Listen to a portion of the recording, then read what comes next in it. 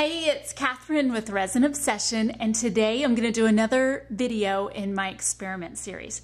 So a customer contacted me a few days ago and wanted to know if she used the super clear resin to make some buttons for a garment, could that garment then go through the washer and dryer? Well, right away I would tell you I probably would not put it in the dryer, just knowing that dryer drums can get hot. And if a resin button was up next to that metal for any extended period of time, I would expect it to warp or maybe scuff the surface or something. But as for going through the wash, quite frankly, I don't really know. So that's the experiment today. So what I'm going to do is I'm going to be using mold 739, which would be the equivalent of what a button would potentially be the size of or look like. And I've already prepped it with our Cast and Craft mold relief and conditioner. I'm going to go ahead and mix up some super clear resin. I'm going to add in a little bit of the Cast and Craft yellow opaque color pigment, and then I'm going to cast two of these and let them cure. One will go through the wash, and then one we're going to save as a control. So come along and let's see what happens.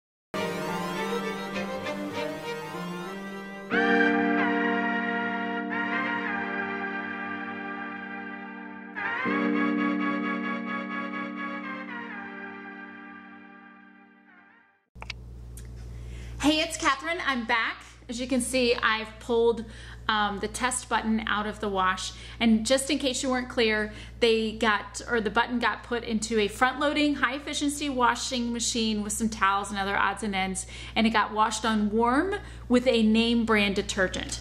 So, just so you can be aware of what we're looking at, this is the control button. This is the test button that went through the wash, okay? And as you can see, the word test looks just as good as it did when it went in, and actually looks just as good as the control. And so what that tells me is that there was minimal abrasions to the surface, because if there had been, it should have worn off some of the Sharpie.